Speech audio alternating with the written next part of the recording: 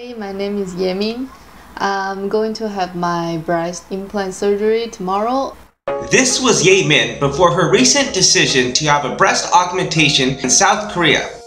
Born with a slender frame, Yemin was unsatisfied with her limited breast volume.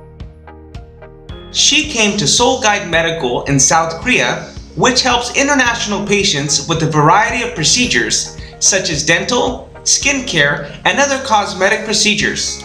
She sat down with the CEO, Tony Medina. She finally decided on silicone teardrop implants, which are shaped and made of a soft gel.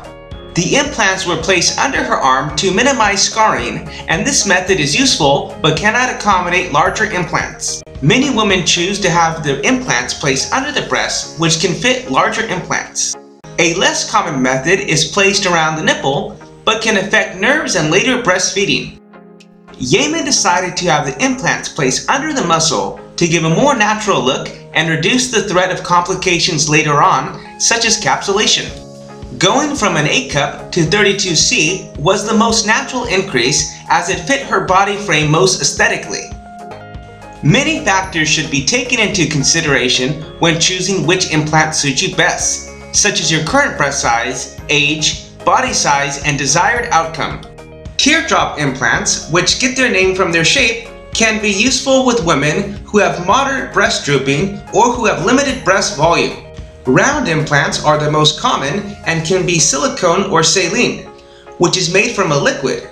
Round implants tend to provide more of a perky form, and depending on your desired look, this may be the best fit for you.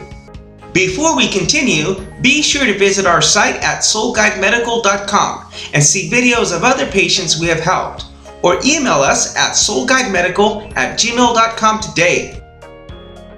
After the procedure was set, Yemin arrived to the clinic, which is located at Gangnam Station, exit 12 in A Tower building on the 10th and 11th floor. She was greeted by the friendly staff and shown the way to her locker to change into an operation garment and lock away all property and personal effects. It is very important that the face is cleaned and any jewelry removed, as well as nail polish from your hands and feet. This is for your protection. After a day spent in bed, Yemin was quickly able to get back to daily tasks such as returning to work and household chores. I slept a lot yesterday, but I feel much better now, and I started eating something and drink some pumpkin juice. I feel, much better now. This is the first time in my life trying on this kind of sexy dress, and this is what I've always wanted to have on. And you see, I don't even wear a bra. Changing bandages and laser therapy to help minimize swelling and scarring, and were included in the total price of the procedure.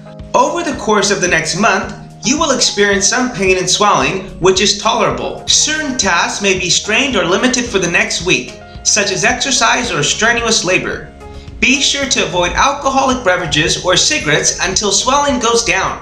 Before the stitches are removed, you must be careful not to let water go directly into the operated area. This is to make sure there is no infection and speed recovery time. During showers, you can use a waterproof towel or make sure the operated area is kept dry by simply directing the water away. The doctor is very nice. He explained everything detailedly without me even having to ask. And he listened passionately to my remaining concern. And that made me feel that I can trust him. That's why I decided to have my surgery done with him. It now has been 2 months since I have had my breast augmentation surgery through Seoul Medical, and I'm happy now.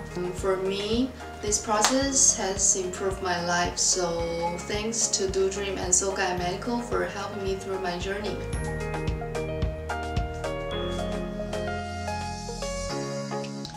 For a free consultation, contact us through Seoul Medical today.